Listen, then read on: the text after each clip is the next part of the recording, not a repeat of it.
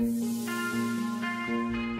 afternoon, and thank you for tuning in to Do You Know My Father? Today we're going to talk about pride, a biblical look at pride.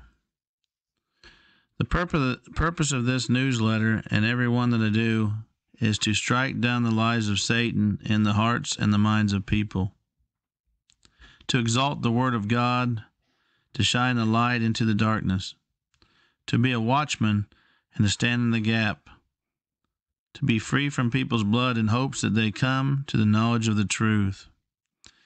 Ezekiel 22 verse 30 says, "And I sought for a man among them that should make up the hedge and stand in the gap before me in the land, that I should not destroy it. But I found none."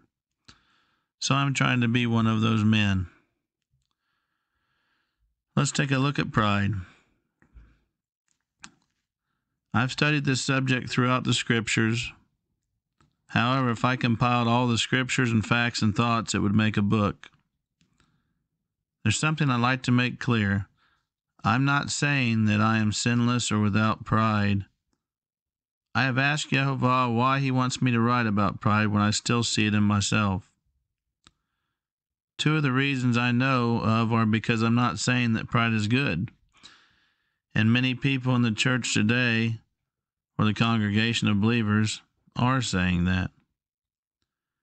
The other reason is that pride is decreasing in me and humility is increasing in me by the grace of God. Remember, he said, he must increase and I must decrease. That's the same for all of us, to be more like God and less like ourselves. So what is pride anyway? Pride is the root of all sin. There is not one sin that you could name that could not be traced back to pride. I would go as far as to say that the two words of pride and sin are inseparable. You can't have one without the other. When we choose to do things our way instead of God's way, in any area, it's pride, because we think we know better than God. Pride is haughty, arrogant, vain, which means empty, boastful or bragging, puffed up, high-minded, self-esteem, or the exaltation of self. I've heard people say that low self-esteem is the same as humility. This assumption is false. We are not to esteem ourselves, whether it be high or low. Low self-esteem is still self, not God. Humility is a God thing. It doesn't matter whether the lawnmower throttle is idled high or low. Either way, it's still running. Daniel was highly esteemed, but not by himself. The prophet Daniel was esteemed by God. And look what God did through him. God isn't looking for people that have high or low self-esteem. God is looking for people that are humble, not self-willed, but God-willed.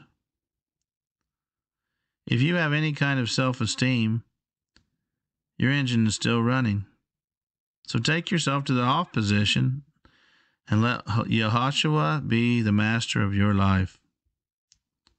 Yehoshua said, "Why call me master and not do the things I say?" So why does pride exist? God gave us a free will. God will not force people to love him.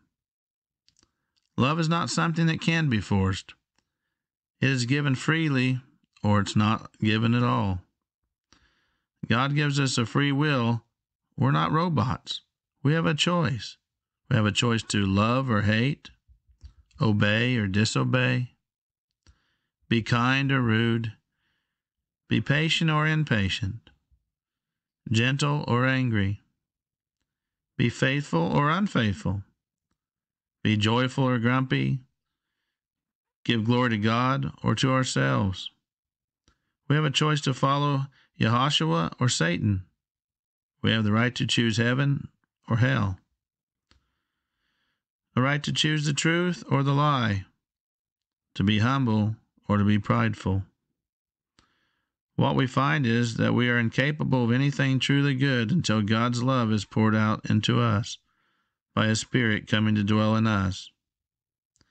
And this cannot happen until we repent of our sin by believing the gospel of our Messiah. Now, there may be some things like David's child that said there was something good found in him. There may be things like that. I'm talking about where you would be going to heaven. None of us are good enough to go. That's why He sent His Son to pay the price. We can't earn it.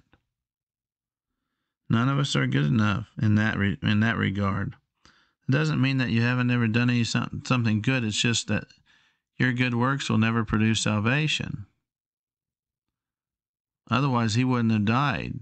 He wouldn't have needed to if we could work our way there, if we could be good enough on our own. The good news is we don't have to. We don't have to keep score like that or anything. We just need to trust in Him for our salvation. Because of that and what He did for us and how He's loved us, we should in turn love Him and see that His commandments are good and keep them by the power of the Spirit in us. Romans 7 verse 18 says, "Know that nothing good lives in me, that is, in my sinful nature. For I have a desire to do what is good, but I cannot carry it out." This will not happen until God's grace draws us to Him. The hearts of mankind are wicked as long as this is so. Pride will exist. Where does pride come from? It comes out of the heart. Mark chapter 7, verse 20 through 23. "And He said, That which cometh out of the man, that defileth the man. For from within, out of the heart of men, proceed evil thoughts, adulteries, fornication, murders, thefts, covetousness, wickedness, deceit, lasciviousness, an evil eye, blasphemy, pride, foolishness. All these evil things come from within and defile a man." See, so pride is an evil thing. There's no such thing as a good pride. And I've talked to people about this for years, and only one person's ever received this. That usually make excuses because they don't want to let go of it, because it's so deeply rooted into people. Pride was the cause of the fall of the devil. The sin of pride is so deeply rooted that it goes back to the fall of Lucifer, who is now known as Satan or the devil. Also in Revelations 12:3 and verse 9, verse 13, and chapter 20 in Revelations, verse 2. He's known as the red dragon. In Job 41:34, in this passage of Scripture, it is plain to see this is a red dragon, and it says that this red dragon is king over all the children of pride. Ezekiel 29 talks about the dragon in the midst of Egypt, how it exalted itself, and that God would make Egypt a base nation. And so it is today, never to be a great power again, all because of pride. Also, it talks about the dragon and the fish sticking to its scales, that God would leave thee thrown into the wilderness, and thee and all the fish of the rivers.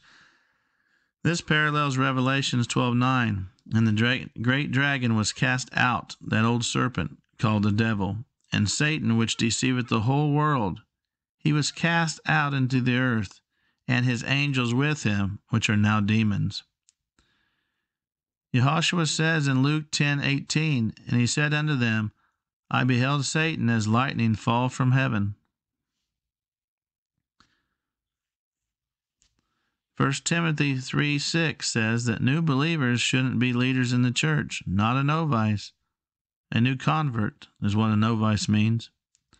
Lest being lifted up with pride, he fall into the condemnation of the devil.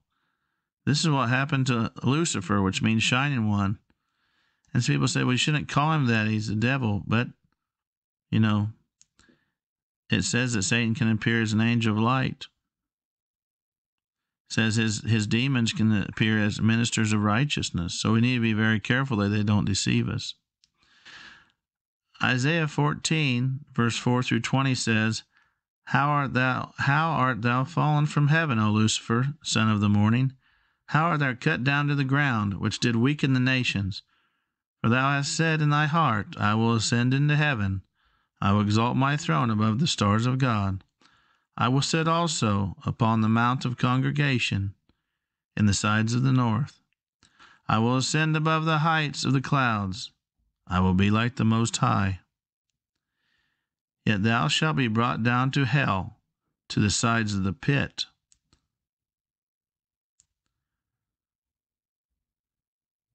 Remember what I said about Satan and his demons appearing as angels of light? That's 2 Corinthians 11, verse 14 and 15. So he still shines, but only in a false appearance. He is darkness, and his path leads to hell. Satan tried to exalt himself, and Satan fell. Proverbs 16, verse 18 says, Pride goeth before destruction, and a haughty spirit before a fall. So when you see a destruction and a fall, you're seeing a lot of times as there was pride and a haughty spirit before that happened. Pride was the cause of the fall of mankind. In the Garden of Eden, before the fall of mankind, man had peace with God. Adam and Eve walked with God. They had all they would ever need. God told them they couldn't eat from one tree, and if they did, that they would surely die. Then the devil came along to tempt Eve to destroy the peace and love that mankind had with God.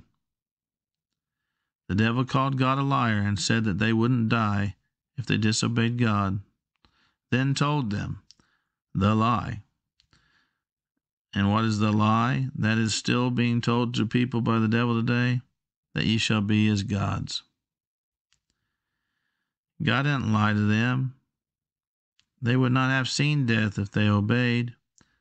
Death did not come into the world until after they sinned. From that moment, they died spiritually and physically. This is why people die every day. Our fault, not God's fault. If you are reading this and believe that God is who you are and that you don't need to believe in the death, burial, and resurrection of Yahshua the Messiah to be born again, but that God is in everyone and everything by works or self-enlightenment, that we can achieve God's status, then you are deceived and heading to hell. Repent, for the time is near when Yehovah will judge the whole of mankind. No flesh will glory in his presence. Repent, please, and be saved from the wrath that is to come. Romans 5:1 says, you can have peace with God by truly receiving Yahshua as Messiah and Savior of your life. Words we find in the Bible that are synonymous with pride. One of them is proud. Proverbs 16:5 says, everyone that is proud in heart is an abomination to God. Though hand join in hand, he shall not be unpunished. Remember, abomination is the Hebrew word to'eba. It means detestable and loathsome thing. This is what we see happening with the false peace that is coming. People will pat each other on the back and join hand in hand, encouraging each other in their evil practices. Scripture says, broad is the way that leadeth to destruction, and many there will be which go in there. That's Matthew 7:13. The world says majority rules, but the Bible says that God rules. Everyone that is proud in heart is an abomination to God. So if you don't want to be disgusting and loathsome and detestable in the eyes of Yehovah, your Creator, humble yourself and obey His commands. In the Greek, pediluktos means unlawful, disgusting. Titus 1:16 talks about people that say they know God, but by their lives they deny Him. He goes on to say that they are abominable, disobedient unto every good work, reprobate. When we're reprobate, it means we do things that shouldn't be done. We're just kind of insane or crazy when we're a reprobate. Boast. Boast is another word for pride. In the Greek, it's kachome, to boast, brag about, glory in. Ephesians chapter 2, verse 8 through 9 says, "For by grace we are saved through faith, and that not of yourselves. It is the gift of God, not of works, lest any man should boast." See, there's nothing to brag about. Please note that what makes boasting good or evil is the object of the boast. If you boast in Yehovah, it is good. If you boast about anyone or anything else, it's evil. Another word is arrogance. Hebrew, gaon, glory, pride, arrogance. Greek is atak, arrogant. So for arrogance, you got the Hebrew word gaon, and you got the Greek word atak. And 1 Samuel 2, verse 1 through 3 says, "And Hannah prayed and said, My heart rejoiced in Yehovah. My horn is exalted in Yehovah. My mouth is enlarged over my enemies, because I rejoice in thy salvation. There is none holy as Yehovah, for there is none beside thee. Neither is there any rock like our God. Take more so exceedingly proudly. Let not arrogancy come out of your mouth, for Yehovah is a God of knowledge, and by him actions are weighed." Proverbs 8:13 says that God hates pride and arrogance. The fear of Yehovah is to hate evil, pride and arrogancy, and the evil way, and the froward mouth do I hate. So God hates pride. There's no good pride. Isaiah 13:11, "And I will punish the world for their evil, and the wicked for their iniquity. And I will cause the arrogancy of the proud to cease, and will lay low the haughtiness of the terrible." God says he will cause the prideful and the arrogant to cease. Another word is haughty. The Greek is hyperephanos, means showing oneself above others, or when you put people down to exalt yourself. There's a lot of that going on, isn't there? Now, when you speak the truth, people try to accuse you of this kind of thing. Oh, who do you think you are? Do you think you're perfect? No, that's not it at all. Because of love, we say the truth, and we hope that everybody will come to it. It's the only reason we're here on the earth to do. This Greek word is found in Romans 1:30 and 2 Timothy 3:2, where the word proud is found in the Authorized Version. Once again, Romans chapter 1 and 2 Timothy 3 are not good lists to find yourself in. Okay? Vainglory is another word. The Greek is kinodoxia, vain, empty glory. Philippians 2:3 says, "Let nothing be done through strife or vain glory, but in lowliness of mind let each esteem others better than themselves." It's being servant-hearted, isn't it? This is not mean to flatter people. When people flatter, they are giving you the glory instead of giving glory to God for what he has done in your life. We are to be humble, to lift them up in prayer, and to encourage them in Yehovah. I often hear people claim to be believers doing this, vainglorying. They talk more about what they did as an unbeliever than what the Holy Spirit is doing in them now. They act macho and talk about what they would do if they weren't a believer. They vainglory in this past life. That wasn't life. It was death. It was empty, vain. Scripture says a whitewashed pig will return to lay down in the mud. Also, a dog will lick up its vomit. When we start glorying in our empty, miserable past as an unbeliever, we are doing nothing less than returning to the poop and the vomit. We really are. The word vain, in the Greek it's kenios, empty, mateos, void of results. Empty and void of results. How would you like to get up and go again today and tomorrow and the next day, and you don't get anywhere? It's just empty results. When we do that, live without God, that's what we're doing. Matthew 6, verse 7, but when you pray, use not vain repetitions, as the heathen do, for they think that they shall be heard for their much speaking. I've heard people pray a rehearsed prayer, and when they prayed over their food 100 miles an hour. It was vain, empty of any sincerity and love for God. Sometimes people pray like it's just a checklist. Well, that's done. I can check it off and feel good about myself now.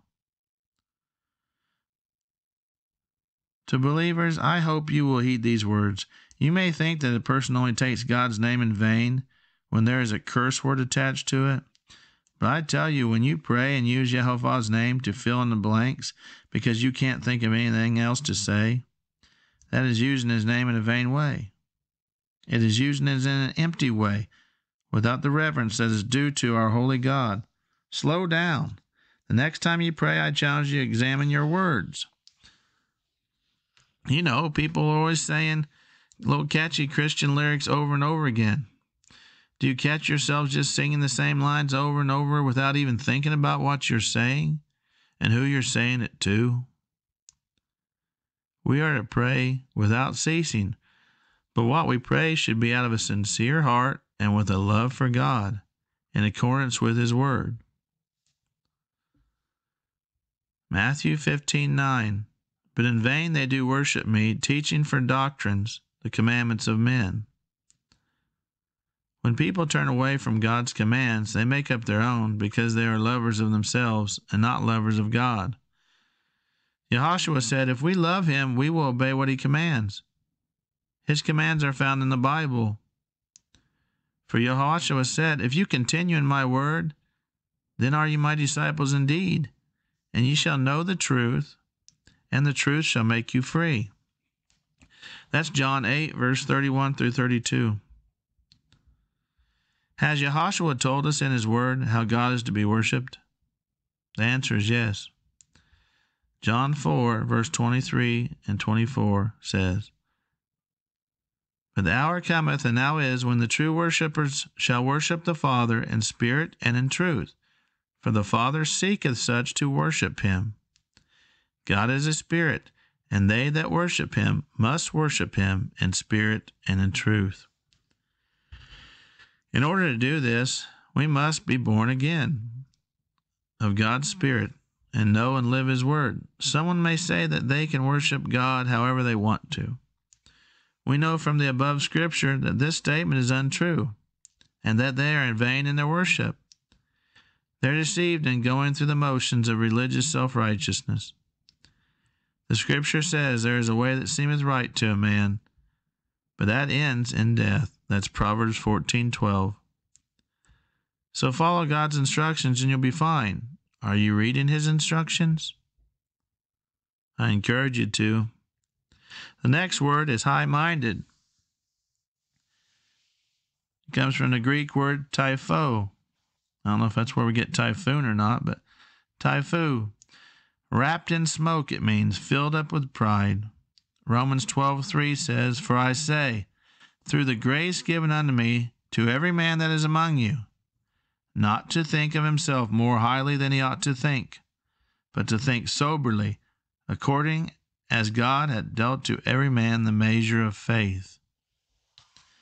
Have you ever known anyone who you could say was blowing smoke? Some people I know come to mind about this form of pride. When they talked, they lied. You knew it, and they knew it. They just wouldn't get real or honest. Nothing I said seemed to break through the smoke screen they were wrapped up in. Till I prayed, and God revealed that it was pride. I then taught about pride, and it was revealed to them that they were not clothed with Messiah, but with smoke. When you are close to the fire, you smell like smoke, don't you? Our next scripture for high-minded is Romans 11:20. Well, because of unbelief, they were broken off, and thou standest by faith. Be not high-minded, but fear. Talking about the fear of God. We just went through all that, didn't we?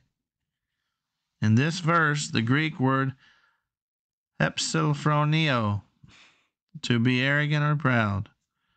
What does the proper mindset of the believer look like? Our praise, our confidence, our trust, etc., is in Messiah, not in ourselves. We should rejoice for what God is doing in us or someone else, for the scripture says, work out your own salvation with fear and trembling. That's talking about fear of God. For it is God which worketh in you. See, he's doing it, but he wants us to be along with it. Philippians 2, verse 12 through 13 is what that was. Also, he that started a good work in you will finish it unto completion. See, he's faithful. He will do it. Philippians 4:13 says, I can do all things through Messiah Yahushua, which strengthens me. Apart from him, I can do nothing. John 15:5 says, all things are possible with God. Mark 10:27 says, no flesh shall glory in his presence. So we can't take credit. Got to give him the glory. 1 Corinthians 1:29 says, he is the master. We are only his instruments that he uses for his glory. There are many ways pride manifests itself, people. But let's look at a few of them. Spiritual pride. This happens when someone thinks they are more spiritual than someone else. Now, obviously, people are at different places in their walk with him than others, but we are not to be haughty about it. When you look at yourself compared to Messiah, you will grow in humility. When you look at yourself compared to someone else, or someone else based on your walk, you fall into spiritual pride.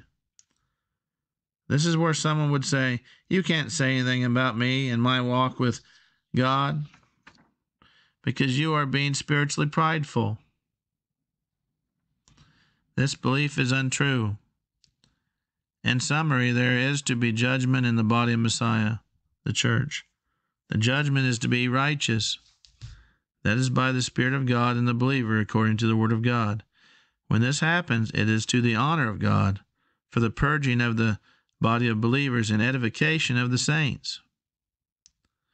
The person who is in the sin of spiritual pride, their motive is to exalt self, put the other believer down, and all this being done without love, and it dishonors God. The man that is humble does it the correct way. We have far too much judging going on in the church that is unrighteous, and we lack so much judgment in the church today that is righteous. But even when you speak to people and tell them the truth, they hate you for that. That's what's so sad. Luke 9, verse 46 through 48. Then there arose a reasoning among them, which of them should be greatest. And Yahushua, perceiving the thought of their heart, took a child and set him by him, and he said unto them, whosoever shall receive this child in my name, receiveth me. Think about that with all the abortion going on. How many children have been rejected and murdered in the womb? And he said, whoever shall receive this child in my name receiveth me.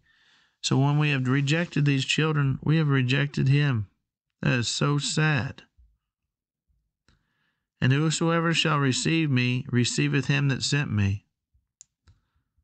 For he that is least among you, the same shall be great. So we're great when we receive a child, and we're not when we don't. Luke 18, verse 9 through 14. And he spoke this parable unto certain which trusted in themselves that were righteous, and despised others. 2 men went up into the temple to pray, the one a Pharisee and the other a publican. The Pharisee stood and prayed thus with himself, God, I thank thee that I'm not as other men are, extortioners, unjust, adulterous, or even as this publican. I fast twice in the week. I give tithes of all I possess. And the publican, standing afar off, would not lift up so much as his eyes unto heaven, but smote upon his breast, saying, God, be merciful to me, a sinner.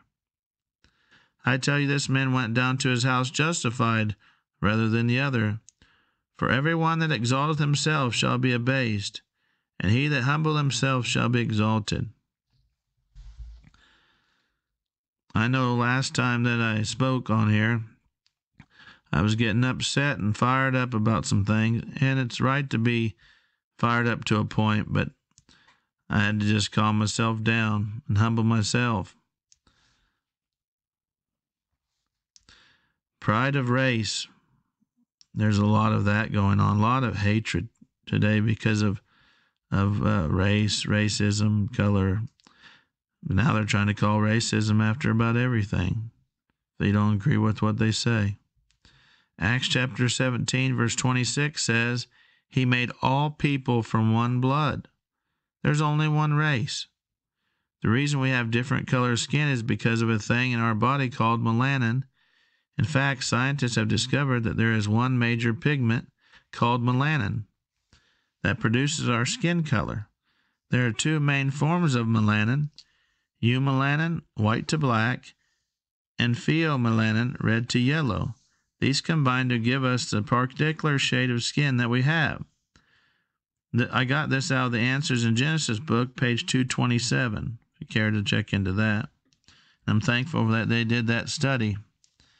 In this we see whites, Spanish, Negroes, Indian, Chinese, etc. So it is so as the children's song says, red, brown, yellow, black, and white, they are precious in His sight. Yahushua loves the little children of the world. Man looks at the outward, but God looks at the heart. 1 Samuel, if we are believers, we look at the heart. When we see color, we see it biblically. It doesn't matter to me what color the person is my children marry. I know some people might have a hard time with that, but I don't. When I say my people, it doesn't have anything to do with color. I'm speaking of the people of God. The Bible says not to marry an unbeliever. As long as my children marry strong, true believers, that's what God says is important. Okay? So He said, who are my mother, my sister, my brother? Who are my people? He said, those that hear the word of God and obey it. There's so much division and hatred over the color of someone's skin. And we need to get past this. It's just tearing us apart. God said to love Him and love one another. If we would just do that, there would be so much good happening. It would be such a blessed world. The devil wants us to hate God and hate one another, and he seems to be getting a lot of obedience his way. Why don't we obey our Father who's telling us the right thing to do? Pride of position or status. You know about that. Pride of position or status. Sometimes they say authority went to somebody's head, right? Luke 14:7-9 says, And He put forth a parable to those which were bidden, when He marked how they chose out the chief rooms, saying unto them, When thou art bidden of any man to a wedding, sit not down in the highest room, lest a more honorable man than thou be bidden of him. And he that bade thee, and him come and say to thee, Give this man place, and thou begin with shame to take the lowest room. So don't pick out the best place for yourself. Somebody else might come in and they might put them in your spot. And you'd been better off to sit in a lower place and let them bring you to a better place, instead of putting yourself at the top, taking the biggest cookie for yourself, so to speak, making yourself number one. We aren't number one. God is. I want to tell you a story. A man had 3 sons. He was walking down the street one day, and he ran into a friend from high school. They got to talking, and the man asked about his children and what they did for work. He proudly said, My son Jeff is a doctor, and my son Scott is a lawyer. The man said, I thought the last time we had run into each other, you said you had 3 sons. What does the other son do for work? And the man looked very embarrassed, looked down at the ground, and said in a very quiet voice, He is a garbage man. Isn't it great that God sent forth His Son to get the garbage out of our lives? And the Word says the Father is pleased with Him. Mankind looks at the outward, but God looks at the heart, shouldn't we? 1 Samuel 16 verse 7 says that even Samuel the prophet wouldn't have chosen David to be king. He thought it was surely one of the other boys. Matthew 18:4 says, "Whosoever therefore shall humble himself as this little child, the same is greatest in the kingdom of heaven." Isn't that something? Little children don't care what color anybody is. They just want to play together. It's the hatred that gets put into them by their parents or by somebody, but it's not there to start with. God's way is the opposite of the world's way. If you want to have life, you must learn to die to yourself. If you want to be great, you must become nothing in your own eyes. Be a servant. If you want to be strong, you must become weak in the way of the world and strong for Him, because His strength is made perfect in our weakness. If you want to be rich, you must become poor. Joshua said, "Anyone who loses his life for my sake shall find it for eternal life, and the least of you shall be the greatest. My strength is made perfect in your weakness." My friends, be rich towards God, and I'll see you for part 2 next time. Thanks for tuning in to Do You Know My Father?